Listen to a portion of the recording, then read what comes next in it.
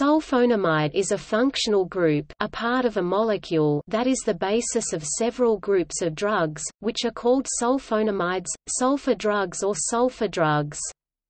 The original antibacterial sulfonamides are synthetic, non-antibiotic, antimicrobial agents that contain the sulfonamide group. Some sulfonamides are also devoid of antibacterial activity, e.g., the anticonvulsant sultiame. The sulfonylureas and thiazide diuretics are newer drug groups based upon the antibacterial sulfonamides. Allergies to sulfonamides are common. The overall incidence of adverse drug reactions to sulfur antibiotics is approximately 3%, close to penicillin, hence medications containing sulfonamides are prescribed carefully. It is important to make a distinction between sulfur drugs and other sulfur-containing drugs and additives, such as sulfates and sulfites, which are chemically unrelated to the sulfonamide group, and do not cause the same hypersensitivity reactions seen in the sulfonamides. Nowadays, while sulfonamides seldom appear in the prescriptions written by doctors in developed countries, sulfonamides are still common antimicrobial medications in developing countries owing to their low price.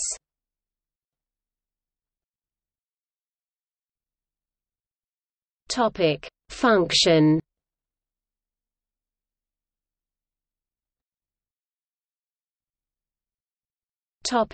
Antimicrobial. In bacteria, antibacterial sulfonamides act as competitive inhibitors of the enzyme dihydropteroate synthase (DHPS), an enzyme involved in folate synthesis. Sulfonamides are therefore bacteriostatic and inhibit growth and multiplication of bacteria, but do not kill them. Humans, in contrast to bacteria, acquire folate, vitamin B9, through the diet.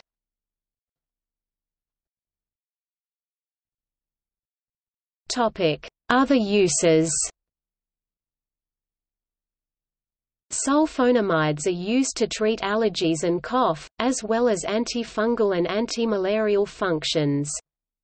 The moiety is also present in other medications that are not antimicrobials, including thiazide diuretics including hydrochlorothiazide, metolazone, and indapamide, among others, loop diuretics including furosemide, bumetanide, and torsemide, acetazolamide, sulfonylureas including glipizide, gliburide, among others, and some COX-2 inhibitors, e.g., celecoxib. Sulfasalazine, in addition to its use as an antibiotic, is also used in the treatment of inflammatory bowel disease.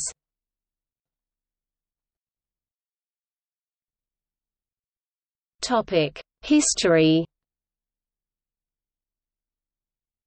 Sulfonamide drugs were the first antibacterials to be used systemically, and paved the way for the antibiotic revolution in medicine. The first sulfonamide, trade-named Prontosil, was a prodrug. Experiments with Prontosil began in 1932 in the laboratories of Bayer AG, at that time a component of the huge German chemical trust IG Farben. The Bayer team believed that coal tar dyes which are able to bind preferentially to bacteria and parasites might be used to attack harmful organisms in the body.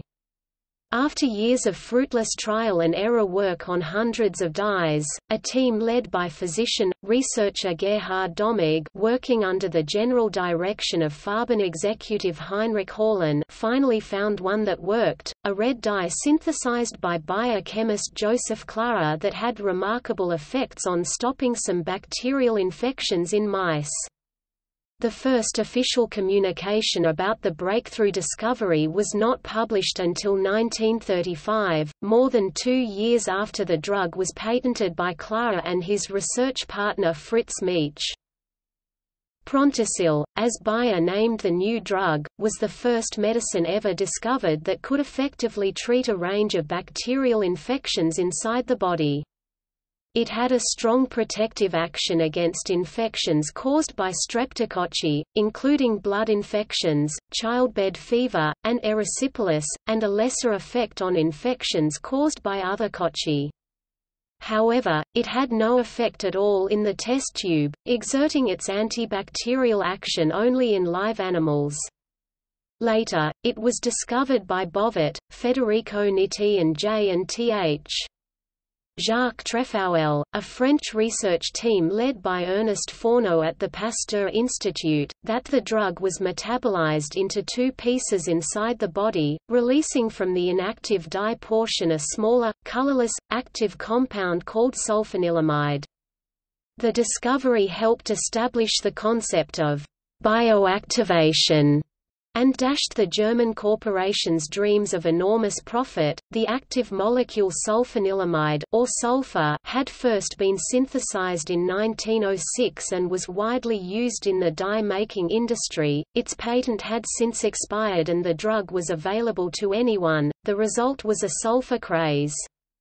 For several years in the late 1930s, hundreds of manufacturers produced tens of thousands of tons of myriad forms of sulfur. This and non-existent testing requirements led to the elixir sulfonylamide disaster in the fall of 1937, during which at least 100 people were poisoned with diethylene glycol. This led to the passage of the Federal Food, Drug, and Cosmetic Act in 1938 in the United States. As the first and only effective antibiotic available in the years before penicillin, sulfur drugs continued to thrive through the early years of World War II. They are credited with saving the lives of tens of thousands of patients, including Franklin Delano Roosevelt, Jr., son of U.S. President Franklin Delano Roosevelt, and Winston Churchill. Sulfur had a central role in preventing wound infections during the war.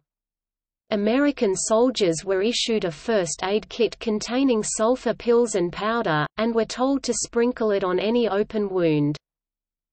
The sulfonylamide compound is more active in the protonated form. The drug has very low solubility and sometimes can crystallize in the kidneys, due to its first pKa of around 10. This is a very painful experience, so patients are told to take the medication with copious amounts of water. Newer analogous compounds prevent this complication because they have a lower pKa, around 5 to 6, making them more likely to remain in a soluble form. Many thousands of molecules containing the sulfonylamide structure have been created since its discovery, by one account, over 5,400 permutations by 1945, yielding improved formulations with greater effectiveness and less toxicity. Sulfur drugs are still widely used for conditions such as acne and urinary tract infections, and are receiving renewed interest for the treatment of infections caused by bacteria resistant to other antibiotics.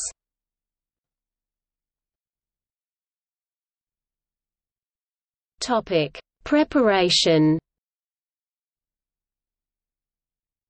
Sulfonamides are prepared by the reaction of a sulfonyl chloride with ammonia or an amine. Certain sulfonamides, sulfadiazine or sulfamethoxazole, are sometimes mixed with the drug trimethoprim, which acts against dihydrofolate reductase. As of 2013, the Republic of Ireland is the largest exporter worldwide of sulfonamides, accounting for approximately 32% of total exports.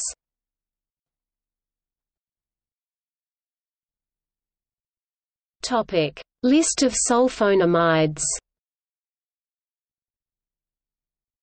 Trimethoprim, sulfadiazine, azsulfidine, sulfasalazine.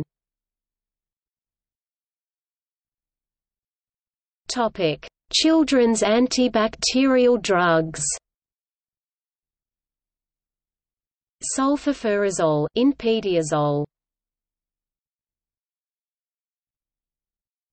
Topic: Antimicrobials.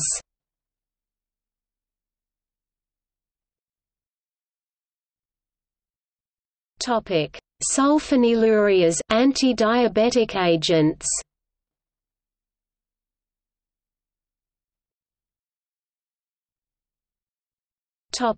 Diuretics.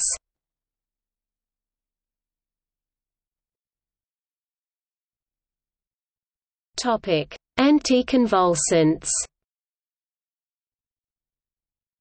Ethoxylamide, sultiame, zonisamide.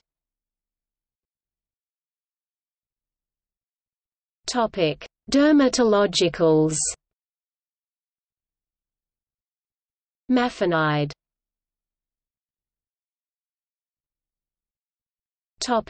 Antiretrovirals. Amprenavir, HIV protease inhibitor.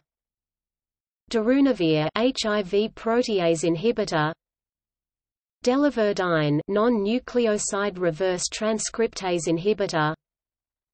Fosamprenavir, HIV protease inhibitor. Tipronavir, HIV protease inhibitor.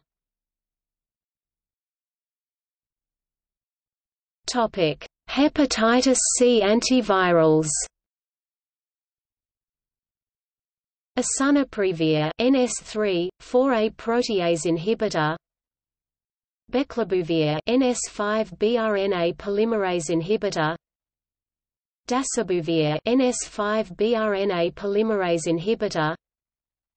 Grazoprevir, NS3, 4A protease inhibitor.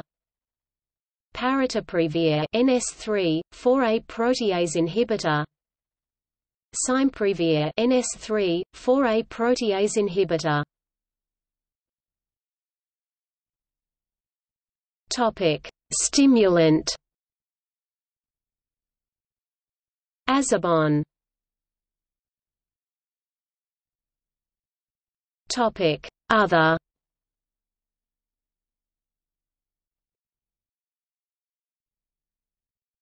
Topic: Side effects.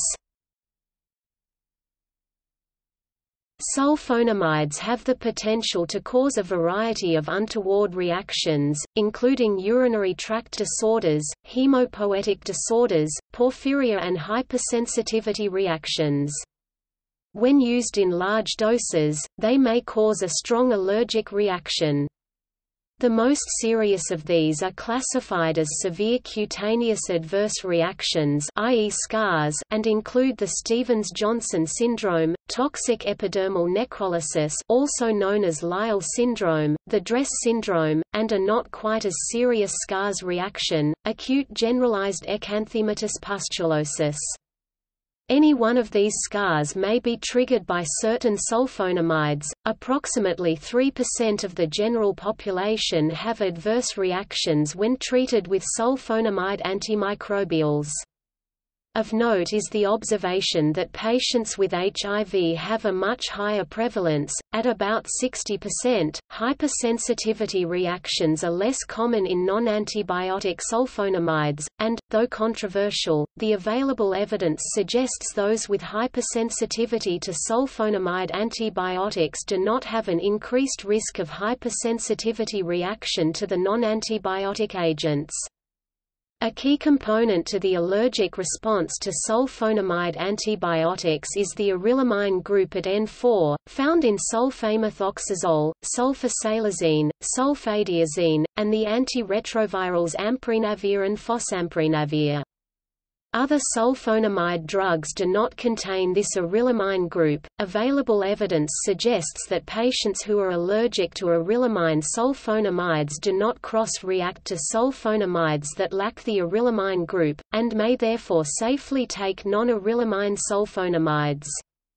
It has therefore been argued that the terms sulfonamide allergy or sulfur allergy are misleading, and should be replaced by a reference to a specific drug, e.g., cotrimoxazole allergy. Two regions of the sulfonamide antibiotic chemical structure are implicated in the hypersensitivity reactions associated with the class. The first is the N1 heterocyclic ring, which causes a type 1 hypersensitivity reaction.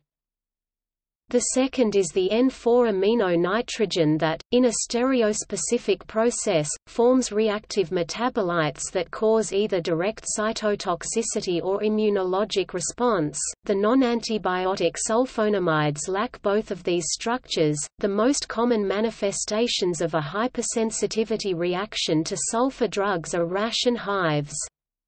However, there are several life-threatening manifestations of hypersensitivity to sulfa drugs, including Stevens-Johnson syndrome, toxic epidermal necrolysis, agranulocytosis, hemolytic anemia, thrombocytopenia, fulminant hepatic necrosis, and acute pancreatitis, among others.